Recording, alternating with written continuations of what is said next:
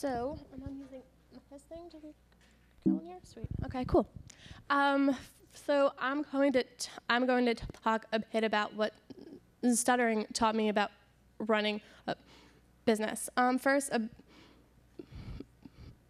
bit about me. My name is Lisa Barone, and I'm the co-founder and chief branding officer of Outspoken Media.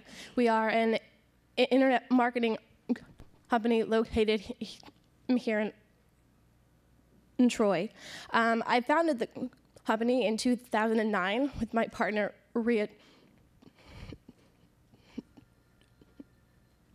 Drysdale, who's hiding over there. And if you remember anything about the state of the economy in 2009, you remember that it wasn't really the best time to start a sandwich, let alone a business. But that's what happened. In 2009, I had just moved from LA to New York, and so I found myself in a really difficult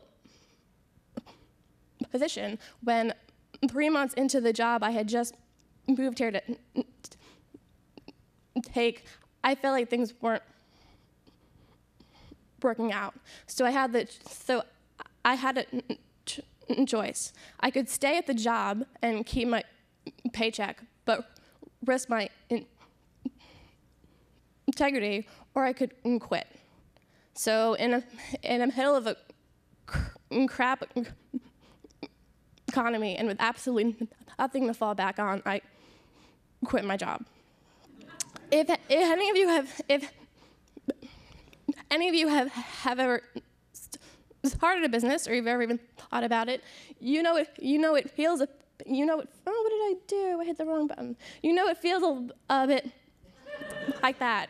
It's terrifying, and at 27 and with a degree in journalism, I was terrified.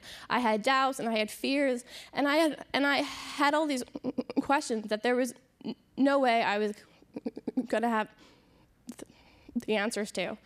But what I realized is that the cool thing about new challenges is that they force you to pull off what you already know.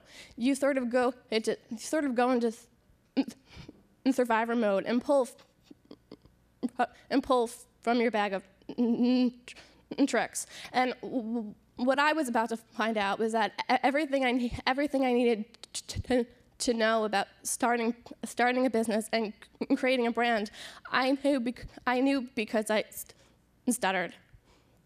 As you know by now, I stutter. What you may not know is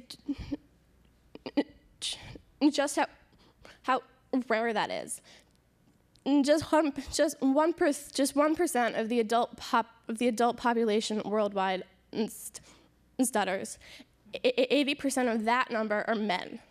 That means, standing up here, I am as close to as you'll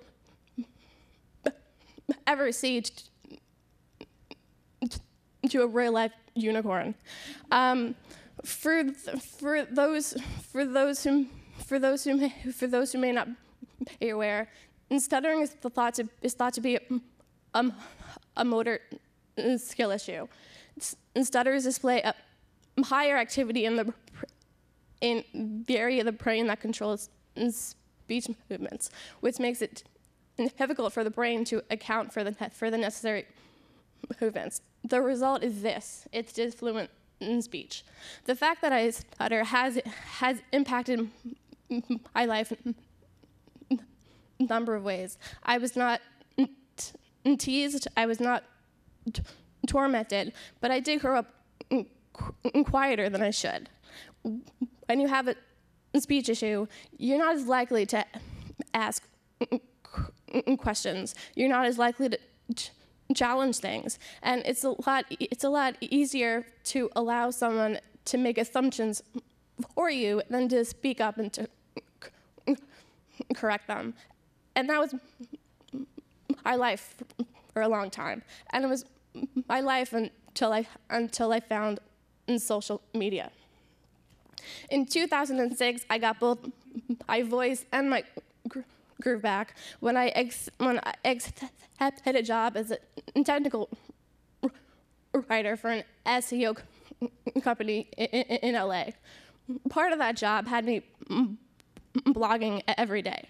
So every day I was now communicating with people in a way that I felt comfortable talking to them.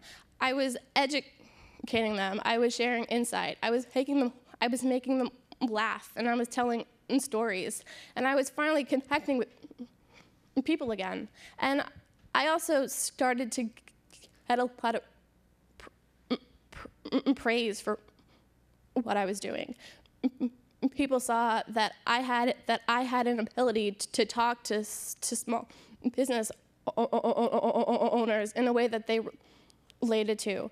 I was able to talk to brands and to businesses about the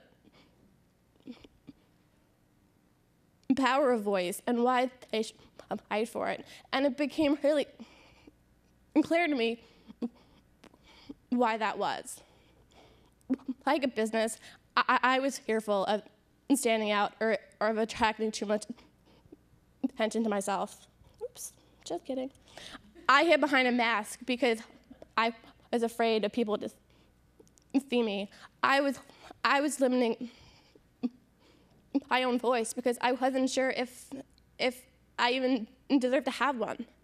And I think that was a really powerful thing for me because it allowed me to see my stuttering as something that worked for me instead of something that worked against me.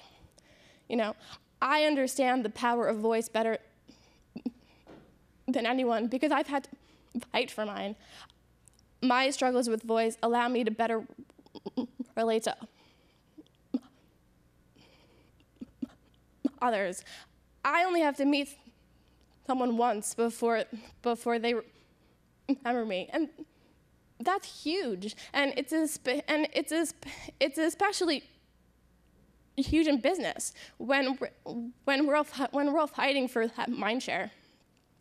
My stuttering makes me memorable, and because I'm memorable, I have a platform.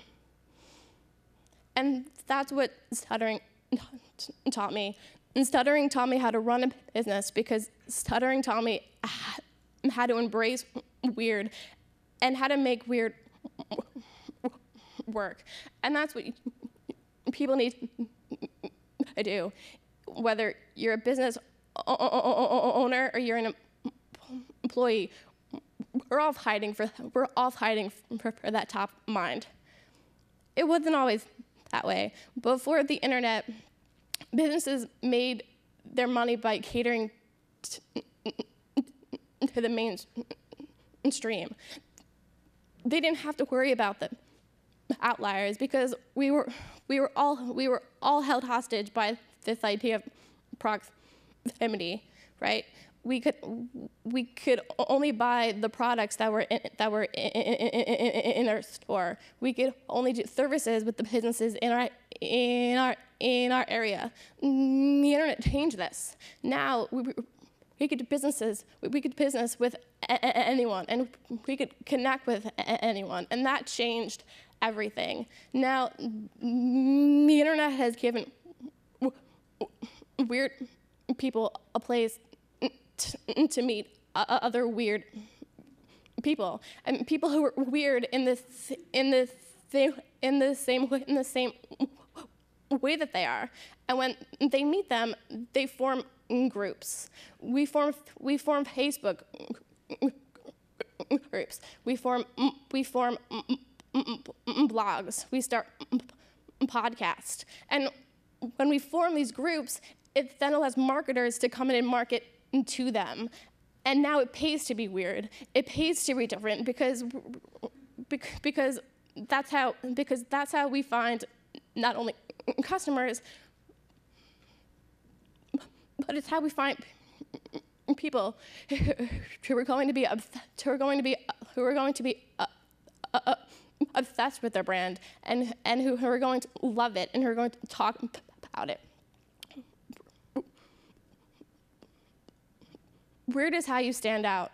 It's how you become memorable, and it's how you create a platform. All of a sudden, weird is new. Weird is the new normal because weird is profitable. How can you make this work for you? Okay, let's just accept the fact that you're weird. It's fine. Really, it's fine. We're also living in this world where, like, we're back in high school. Like, we want to fit in and we want to look alike. It's doing you more damage and good. Just go with it. Step 2, pinpoint what makes you weird. I personally believe that deep down, everyone knows why they're weird, right? I'm weird because I stutter. I'm weird because I collect knee socks. Like, we all have these things. Just admit them. If you want to pretend that you don't know why you're weird, then fine. What is it you do when no one's watching you? What is that thing that you hold back when you first meet someone? We all have it. Your weirdness can be rooted in an experience. It can be a character trait. It can be a physical trait. It can be a strange passion. It could be that you're an extreme introvert, that you're an extreme extrovert. Whatever it is. Step 3, find a way to use it. There's a difference between being weird and being weird in a way that helps you relate to other people. There's a way to be weird and marketable. That's what you need to find. How can you make what's weird about you work for your customers? How can you make it relevant? When I talk to brands about how to, increase their voice or how to better connect with people, I talk to them about creating their blogging superhero. Your blogging superhero is a heightened version of you. It takes your most marketable traits and emphasizes them while de-emphasizing the things that really have no use to your customers. We need to stop giving weird a negative connotation because the success of your business rests on your ability to be weird and to stand out. And I'll use us as an example. In 2009, when we started Outspoken, we were entering a very, very crowded niche. We knew that we needed something to help us get the early buzz. And while there are lots of things that are strange about me and my partner, one of the most obvious things were that we were two young women starting an SEO company, and that's rare. So we used it. We reached out to other female entrepreneurs, knowing that women like to do business with other women. We spoke publicly about the image of women in the industry and how we wanted to change that, and it worked.